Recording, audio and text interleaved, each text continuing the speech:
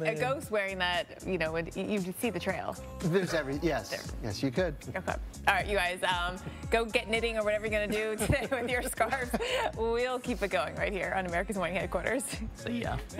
Well, here's a look ahead here for you in your life. The Weather Channel has you covered from coast to coast.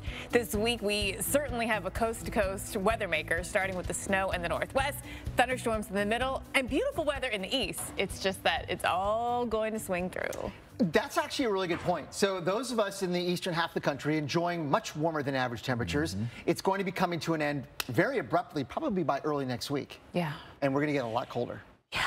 The pattern change is huge. Well, playing it cool is an understatement in today's big deal. This morning, more than 3 million people are waking up to winter alerts and frosty temperatures. Meanwhile, the warmer side, and I'm going to put that in quotes, we are getting rain. It is warmer, actually above average for us across the east, but it doesn't feel that great out with the rain out there. Watching northern parts of Indiana, including up around South Bend, Chicago, mentioned you, south of there down through Peoria and Springfield. It's more scattered, but it's showery, and we've had some of the really heavy rain from Kansas now into Missouri. This rainfall here, right along I-35 and just north of it in Kansas, in Osage City, in Ottawa, Valley Brook, where there's a flash flood warning. We've had some pretty significant rainfall through the overnight hours, coming in the past 24 hours, but really in the past, I would say 12, where we've had more than 8 to 10, even a foot plus of rain. That's just to the north of Emporia. There has been some flooding that's happening. Some of the reports that came in from Emporia, 5.91 inches measured, so it's not just a radar estimate.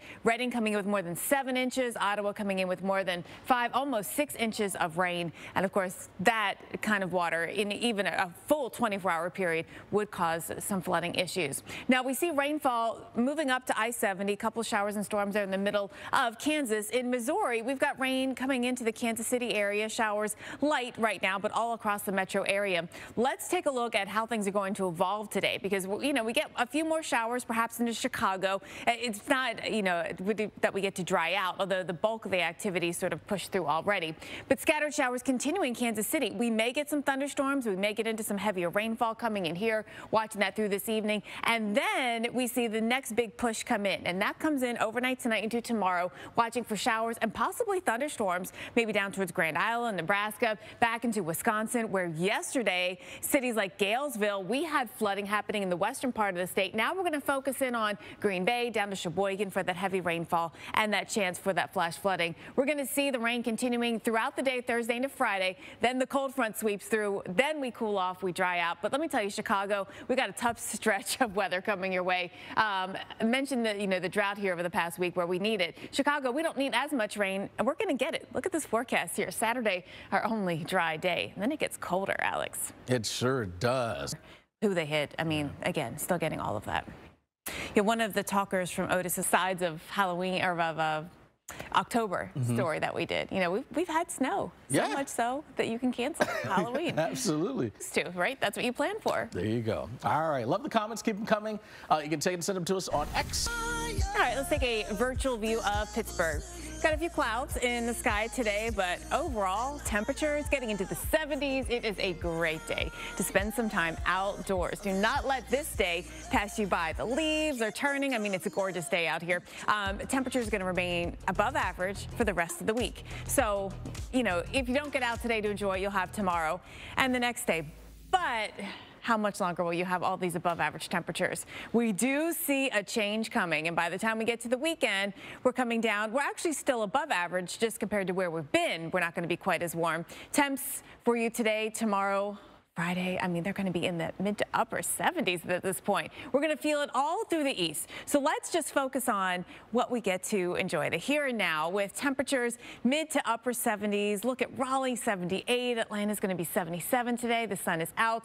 Beautiful weather there. It is a little on the hot side, though. Places like Jackson, 86 degrees there. New Orleans, 85. And, you know, even up towards St. Louis, 79 degrees. It is the warm side of what you might expect late October. It's well above average. Temps are running running about 10 to 20 degrees above average today. We're going to see this big ridge of high pressure that's been dominating the east continue to be our story, and it just nudges, and it actually gets a little stronger as we look at the next 2 days, kind of nudging to the east a little bit more, sending more people above average tomorrow, 218 million above average. And then on Friday, you know, we have a front making progress, but it's just through the Great Lakes, the western lakes. The eastern lakes are still going to be very warm, and a lot of the east still above average. So much so that we could be breaking some records. Now we get to it by Friday. Temps going to the 80s in Atlanta and Raleigh, and up towards Richmond. Numbers are going up. D.C., 82 degrees. That is close to breaking a record. 83, the record to beat. It would be tying in Toledo at 78. St. Louis, we're coming close, just 2 degrees from a record. Philadelphia, the Phillies might not have won last night, but you might be winning in the record books. We see these numbers coming in at the end of the week. Temps are going to be very warm in the upper 70s. Then we go to Saturday's forecast, and we're still talking about record-breaking temperatures. New York City at the JFK airport, that would tie a record. Nashville in the mid-80s. We're still enjoying this high pressure. We're still going to have a very nice day out there. You know, thankfully, you know, this time of year when you do get these warmer temperatures, at least you don't have all the humidity with it. So we'll be running that above average conditions here all through the weekend. From D.C. to Atlanta, high pressure still in control. The sun will still be out, looking good as we get here through the end of the weekend. You get to enjoy a warm and sunny one across the east, Alex. All right, yes indeed, but some change. Comes that cold. It is time now for the Physicians Mutual Weather Wellness, and we have some cold temps and the weather that comes along with it, which can be dangerous, whether you're outside or on the road. So we want to give you some of the forecast as well as some tips for dealing with it. Snowfall coming. Perhaps more than a foot of snow is possible, especially mountain locations, but 5 to 8 or even 8 to 12 inches of snowfall possible well out into the northern plains. Temperatures are going to be cold, record-breaking cold in some cases, but looking at high temperatures, only in the teens. Places like Great Falls, Montana, 20 in Miles City, even down to Scotts Bluff here in Nebraska. Temps are going to be about 40. So if you run into tough conditions and you get stuck, you want to make sure you're ready out there with your winter car kit. Have a full tank of gas, a first aid kit in your car, making sure you have some extra water and snacks and a cell phone charger. Also, make sure you get all the things you need for the snow, including a snow brush. Yep. Big changes, though, are on the way. Yeah. First, we got to get through the rain. Now, right now, again, fairly quiet, cloudy, but they're quiet. Few very light showers back off towards the west. You know, we're going to see a few of these showers continue to work in, perhaps during the day today, but this is where the big event is. It's still hanging back in West Texas. So we have a ways to go in Dallas until this gets in. We do. In fact, west of Oklahoma City, also finding some of that rain. South of San Angelo and San Angelo itself under flash flood warnings right now. That's where everything's been training. You notice it was kind of moving from south to north and not necessarily from west to east. So that's going to put us in some heavy rain potential. Flood watches are up, including San Angelo, where the rain is heavy right now, but also including Oklahoma City, where it's headed. Absolutely. So there you can see there's that south to north motion. There's a little bit more of the thunderstorm activity, so more robust storm showing up there, and also there just west of Oklahoma City. And you notice in today's outlook for thunderstorms, it tilts, but not a whole lot. I mean, we're going to see some movement, not a quick movement east with this whole line, meaning heavy rain will be possible along with that threat for severe weather. It's not a big threat, but look, we saw some lightning out there already. Lightning will be a risk, maybe some hail or damaging winds. So let's work our way through the day. Future radar time, and there's the activity continuing to move again south to northeastbound. And then you see there is that sort of northern extent of the shield of rain that does try to pivot eastbound a bit. Dallas gets in on that as well as we head into our Thursday morning. Everything pushing a little bit farther east throughout the early part of the day. I mean, we saw all that looming in West Texas. It really takes until overnight tonight for the storms to come in, but then they bring in about 3 to 5 inches of rain, pretty widespread. So flooding is going to be a concern. I mean, there's a whole big zone of areas that we're watching for that with the heavy rain potential. A few showers northbound here for us, clearing Chicago, heading over towards Detroit. So have that rain gear ready before you head out the door. You know, yesterday we were looking at it as a tropical storm and really, to be quite transparent, didn't see it as this kind of force. I don't think anybody did. Yeah. I mean, the models didn't tell us this was coming. That are finding themselves very quickly over conditions that will allow them to get real strong, really fast. I mean, look, as you mentioned, this time yesterday, we were looking at it as a tropical storm, thinking maybe it gets to Cat 1. Right. Maybe it moves well east of Acapulco. Maybe this time yesterday, residents in Acapulco were thinking it would be breezy and showery and rainy. That's about it. And then, of course, last night, we ended up with a landfall in Cat 5. Yeah. Right. Again, Cat 5. strongest on record to make landfall in Mexico. I look back, of course, Patricia we've talked about, but Wilma, I remember that being a strong one, right? Wilma was a strong Cat 4, and that was over in Cozumel. So this is the strongest on, on record. This part of the Mexican coast has never seen a landfall this strong, at least in the record that we have. So going back a long way. So this is a very big deal. Exactly how strong it was, I think the forensic analysis will go back and we'll help sort of assess that. We had a reconnaissance in there a few hours before landfall. I think it was 115 knots, so Cat 3-ish, maybe a little more. But we don't have the data right as it made its final approach. Just a note about that recon. I was reading a tweet from one of the pilots who said they were expecting a minimal hurricane, and then they found themselves flying into a Cat 3. Wow. And so all the other data that you would use, whether it's just looking at the satellite representation or any other data around, didn't really lead us to that point, even at that point in its lifespan. It was happening so fast. There was a burst of lightning right around. I was able to do this. Maybe so, and that may be part of it. It was well insulated from some of the surroundings. But here's the thing. I mean, last night when I went to bed, all of the most dangerous weather was concentrated in a few miles. Amazing. Okay, so as we look at this, people are asking, how is this possible? What could have led to this incredible rapid intensification? Well, there's the rapid intensification going back just 24 hours there. You can see that going from a tropical storm to a Cat 5 in such short order. Here's a recap of the satellite pictures showing you that this thing is getting very, very well organized here on the final approach. And there it looks last night. No doubt this was going to be a nightmare scenario. The worst case scenario that you can think of looking like that over Acapulco just after midnight local time. But you asked the question, and we're going to stick with this, guys. It went over warm water, warmer than average, but the heat content, there was a localized pool of very high heat content that Otis went over on approach that gave it all the fuel it needed to become a Cat 5. This is very, very unusual. But that's a trend we see with most rapid intensifying hurricanes is this big pool of oceanic heat.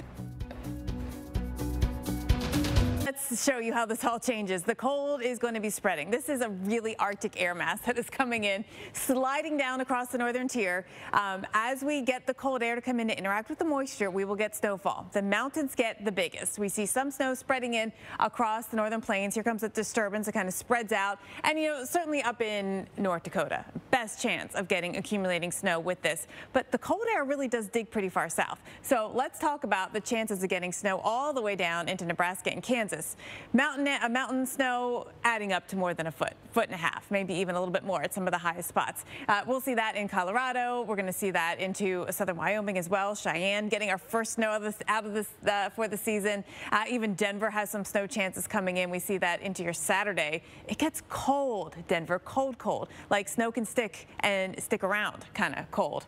We watch that into your Sunday. Then we take a look at what goes on here across the plains. So this is the Euro model. We got a widespread area with about maybe 1 to 3 inches, pockets of a little bit more. The GFS model has a swath of perhaps 5 to 8 inches. Now this is into the weekend, so no, we still have some time to wait for this to all evolve out. But there's a chance, and there's a chance in an area that doesn't necessarily see snow around Halloween. It's, 3 to 10% chance based on climatology. So the probabilities based on history are not that high. But when you look at the forecast for Cheyenne, for example, and you have a little higher probability based on history, we've got snow on the forecast Saturday and Saturday night, and it's down to 12 on Saturday night. So if the snow falls, it's going to stick, Alex. Ooh, indeed it shall. All right, the kid, definitely not. You just got to adjust out there.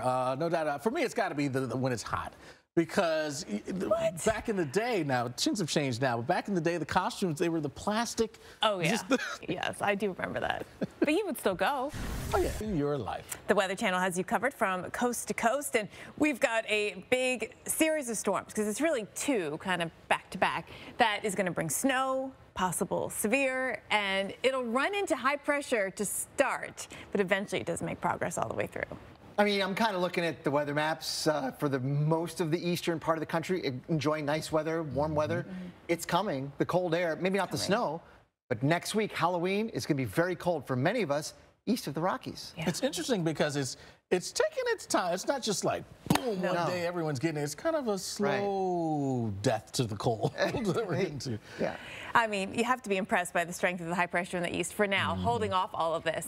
Because where this is happening, we're going to be looking at maybe a foot and a half, 2 feet of snow in a few spots, mountain locations, but we will even see some snow chances all the way down into the plains. So we will talk more about that coming up. We also want to bring you into what's happening in the tropics. Otis, Category 5 Otis, made landfall last night on the western Mexican coast. And you're probably like, wait a minute, Category 5? We left us yesterday and this thing was a tropical storm. And how is that possible? Rapidly intensified. And we're seeing some of the images here from the nighttime hours, early morning here for you. And you can see trees down. And that is going to pale in comparison to what we eventually see in terms of the damage here from this system. Yeah, and you asked the question, so you may be wondering, we're all kind of had it going anywhere near what it ended up accomplishing. And another reminder that we're just not quite there yet with the intensity. And that's okay, but we just have to know that and be on guard next time. And track too, to be quite honest, because this took a different track than was expected. The Hurricane Center, they did a great job, and they did the best possible job in the worst nightmare scenario you can think of. Kudos to them. I know many of us feel bad for what happened, and we're just now starting to figure out it all. But you know, we're there, and they were trying as hard as they can, and we were all were along with it. Yeah. We're going to dissect this. That's coming up this morning here, so stay tuned for that. It's about 40 past the hour. But we also want to take you in.